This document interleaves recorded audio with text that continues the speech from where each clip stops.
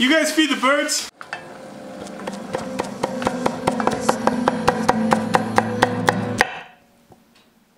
Hi, I'm Phil. Welcome to Pretty Good Cooking. Pretty good. Tonight on the show, I'm going to teach you how to make beef bourguignon. It's French. It's a stew. If you are a serial viewer of our episodes, and I mean that in the sense of you have viewed them multiple times and are not a cold grain breakfast option, you will know we did a campfire stew that was kind of like this, but that was more like regular stew, and this is a French classic. It's a little fancier. There's no potatoes.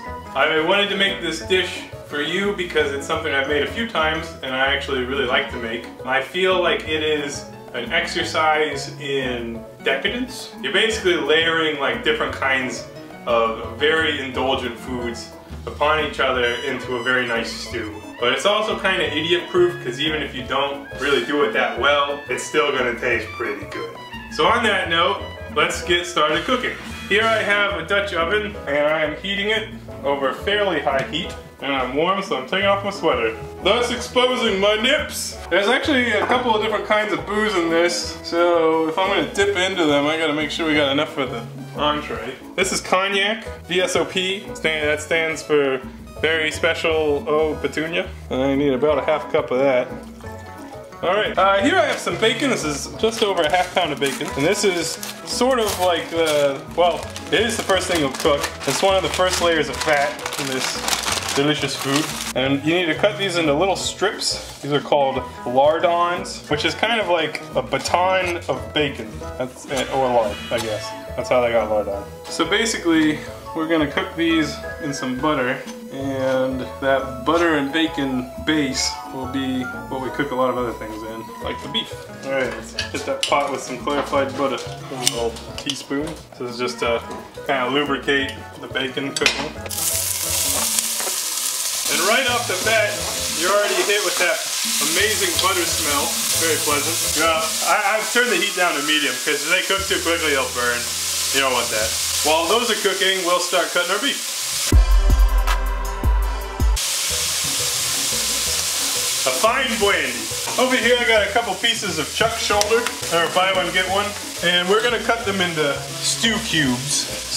And this stew is supposed to be fairly chunky, so we will cut them a little bit bigger than you might in other contexts, and I'm gonna leave the fat on. And the reason for this is that since we're slow cooking this for a while, the fat should render pretty well and make for a nice, fatty, healthy French dish, you know, like all of them. Big old chunks. Remember that just like men have interactions with swimming pools, the beef will shrink. That was kind of a forced one, don't you think? Yes. Yeah. Moving the cubes over to a bowl so I can cut the other piece. All in all, it's gonna be a little over 3 pounds of beef. One of the nice things about cutting giant pieces of beef for a stew is it takes less time. It's easier, in fact. Easier, just like your mama. Got my beef here. I'm gonna salt and pepper it. You also have the option to flour it, but I don't really feel like flouring the beef for stew ahead of time really makes too much of a difference flavor-wise. Like the idea behind it is that you're gonna toast that flour that was on the beef, and it's gonna help thicken up the stew. But what we're gonna do instead is we're just gonna make like a roux at the end. I think it's gonna be a little bit cleaner that way. Either way is okay. You could just do it now. I think we'll get nicer veggies this way, because it'll be more of like a clean cook. So just a couple more minutes on the bacon, and can start cooking beef. Here I have some carrots. You want about a pound of carrots. That's what, 7 carrots? I'm gonna peel all these. Peeling is optional, but I think it's nice when you're putting, you know, more effort into a dish than just the standard put food in my gut method to go that little extra mile. You need to preheat your oven. You're gonna go pretty low here, probably down to like 300 or so. Bacon's looking nice and crisp. Go ahead and pull that out, and we will set it aside in this bowl. Now we're gonna turn the heat up, well, medium high, and we are gonna cook the beef in batches. Now this is not fun to do because you got very little surface area, but it really is better if you sear the beef in batches. Don't just throw it in the pot. You get way better searing, browning, etc. I really do think it's best to do it like a piece at a time, such as I'm doing now. I'll show you what they look like in a second. So the reason that you do it in a single layer at a time is you get far superior browning that way. You can see how that's like golden, some of the fat's turning golden as well. You get way better results this way. So the actual beef, even though it's gonna cook a long time, is gonna taste a little bit better. Look at that, that's real nice. So I'm gonna keep doing this, it'll probably be a few minutes. So here's me a few minutes later. Here's batch number 1 of ground beef, looking really nice. So we'll just slop it in our baking bowl and repeat this process with the remaining beef. Once you've pulled the beef, it's a good idea to let the pan come back up to a hotter temperature for better searing. So just give it a second before you go to the next batch. Here we are back at our vegetable stand, chopping off the ends of those carrots. You can compost these if you're one of those people. I'm not. And again, you want to cut these pretty chunky. Much chunkier than I normally would. Also, it's nice to cut on a bisect, so you get pieces that look kind of like that. Again, we're going for a stew with a fairly large mouthfeel. I don't really know like a better term than that, but it's going to be big and chunky. Like me? Next up, I've got 2 halves of 1 onion. I thought it would be fun to have multiple kinds of onions in this. This one's yellow, the other one's white, and we're just gonna thinly slice. There will also be pearl onions in this. So if you think about these ones, these are almost like the ones that we want to brown and cook down, almost to the point that they're not too noticeable in the stew. They that kind of onion will give some thickness to the stew, some like heftiness, I would say. Whereas the pearl onions will be more recognizable as onions. It'll kind of just be like a big bite of onion. So there's a lot of dishes that layer onions like this. As an example that I can think of, if you think about like Cajun food or like gumbo or jambalaya or whatever, a lot of times they will like have cooking onions that they cook way down into the roux, but then they'll add onion pieces at the end so you get like different kinds of texture. I don't know if that's informative or not. Oh, I know it's informative. I don't know if that's interesting to anybody. All right, we got beefs. Next up is the veg. We got the tomato, no we don't. We got onions and carrots. Yeah. And depending on how much grease you got in the pot, you might have to add a little bit more butter or something. But you also want to salt and pepper them. This is one of those dishes where you just salt and you pepper and you salt and you pepper at like every stage of the game. And that's how you cook. So lots of salt. And remember, we're doing this because each piece of this stew can be cooked in a nice way before it becomes a stew. So just think about that. We're gonna do these like 10 minutes or so from a good stir. Got lots of fond on the bottom of the pot. Fond is like those black bits, nice and flavory. And we're gonna ignite some cognac on them in a little bit to hopefully release that. You could use this next round of time to chop mushrooms. Continue to, casually drink, take it easy. It's a weeknight after all, and you're you, so it's a weeknight, and maybe you won't take it easy after all. I'll have you know that this is me drinking from the bottle is completely contrived and was at the suggestion / direction of our film editor, John.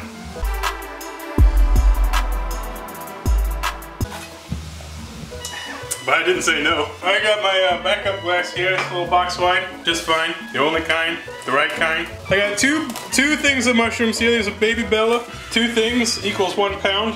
That's how the American measurement system works. And you got several options, I would say, in terms of slicing these. But I'm gonna go with quarter. And that's specifically because I think it will expose enough surface area for when we saute these in butter for them to get really nice and a little bit crisp on the outside. But also it will be a fairly hefty piece in our stew with the big mouthfeel, which I think that's just about the worst thing you could call it, but it's a chunky stew. 1 pound of mushrooms is a pretty large amount once you have it all chopped up. If you're not really into mushrooms, I would suggest thinly slicing them, because for most people they don't like mushrooms because of the texture. If you thinly slice and then saute in butter, the texture will be transformed into crispy flavor wafers. If you got dirt on your mushroom, don't even worry about it. Mushroom dirt is clean, you could eat it.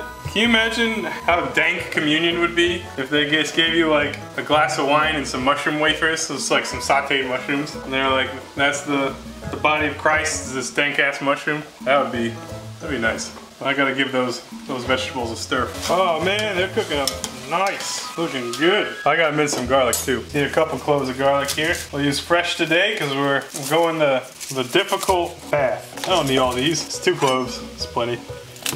So, this previous Sunday, my wife, my sweet Courtney, wanted to go to the garden center / nursery. We go to a local one. You know, it's been there a long time. It's not in a good part of town, but like, you know, when it first was built, it was in a good part of town, and now it's not. We went there. She wanted to get some potting soil. We're working on seedlings for the garden this year, and we went there, and it turns out that the nursery was having a special event that was bird themed. And I don't know if like just because the weather was shitty or it's just that time of year. It really wasn't very many people there, but for some reason, everywhere we went in that store, people would approach us, kind of like out of nowhere. Like you'd just be like looking at soil, and someone, old man came up.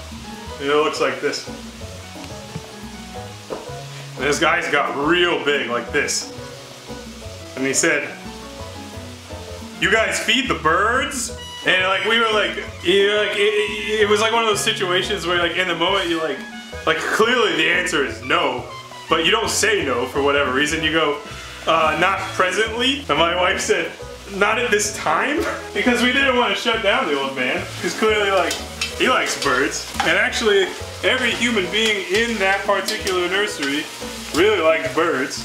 There were birds in the nursery too, they brought them in. But that guy gave us this big ass bag of bird seed, which just happens to be hot chili flavored. Squirrels don't like that. So I guess we're gonna feed the birds now. But we got, I was carrying around that seed sample bag, and we got to the checkout. My wife bought a little banana plant, and the cashier saw the bird seed sample in my hand, and she said, "Oh, you guys feed the birds?" I was like, I guess we do now. It almost felt like I was like encroaching on like some kind of like weird bird feeding cult where like, or maybe it was code for something, I don't really know. So now I'm just thinking like, trying to bring that up in like casual conversation in everyday life, like, "Hey, any of you guys feed the birds?" And you know, like true to form, as we were like leaving the parking lot, I literally like heard cries of, "You guys feed the birds?" like from the car.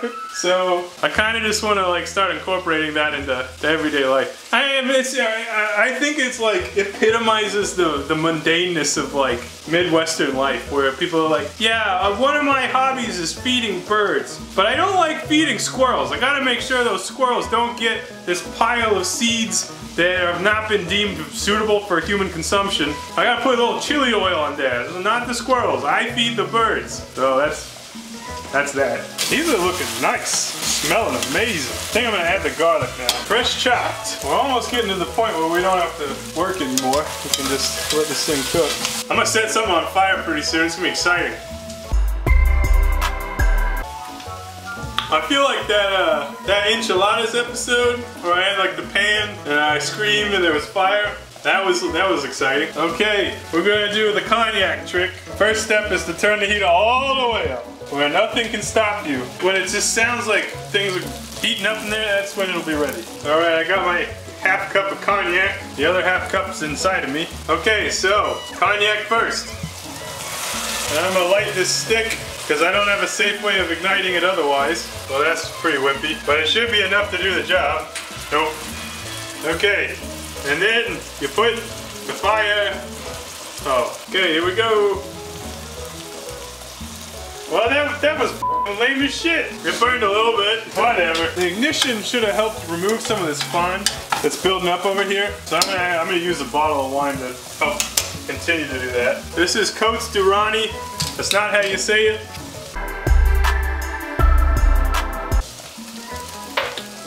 It's very tasty wine.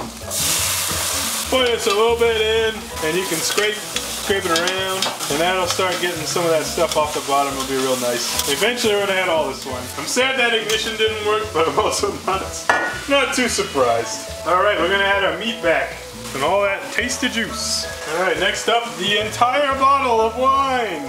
You want dry wine? Toast to Ron Johnson. If you would like, you can add beef broth, or if you got like beef bone broth concentrate, which I happen to have, I'll just give it a cursory, as is tradition. Give it more dank beef flavor. I think it needs just a little bit more liquid. About a cup of water. That's the other part of the beef broth that I just made. All right, and next we need tomato paste. Now you don't want too much because you don't want this to be like a tomatoey stew, but you do want a little bit because tomatoes add a depth of flavor that is very nice. And in fact, as I just did, you can use the lid, just get a little scoop like that. That's all you need. And what are you gonna do with the rest of the tomato paste? Well, yeah, probably shove it up your butt. So next up is some fresh thyme. You could also go with a bouquet garni, which is typically herbs such as, well, it's almost always thyme. Sometimes bay leaves and parsley. Sometimes you got rosemary. Sometimes you got sage. But really, the crucial ingredient is thyme. And if you want to add other things, that's fine, but I really don't think it's gonna make too much of a difference in flavor. You can see I'm just trying to strip some of the leaves. Plop those in there. You need to mix in that tomato paste a little bit. God damn, this is gonna be so good. Okay, this boy, once it's simmering, it's gotta go in that oven. Don't need to do anything else for now. Oh, thank the Lord for hot grabbies. All right, we'll be back in about an hour or so. Probably we'll have a little more wine by then. Been a little bit more than an hour. Here's some more clarified butter. Let's heat it up. Let's check on the pot. Bet it's gonna look good. Pretty safe bet. Oh, through this far, it's gonna look good. Oh, mama! God damn. Tender beef. Gotta cook this stew gently. And if you see time like that, you can pick it out. Beef could go a little longer. It's not quite falling apart or anything, but that's okay. So we'll let this keep cooking. We're gonna go ahead and put the onions in though. The pearl onions. One bag, which I think is 12 ounces. And you may be tempted, in the sake of whatever, to use fresh ones in which you peel them. And I will tell you now, don't do it. It's not worth your life. It's not worth anyone's life to peel pearl onions. I've done it before. I regret it. Top 10 regrets. Peeling pearl onions. It's just not worth it. Leave it to the machines. Submit to automation. Code your onions to peel themselves.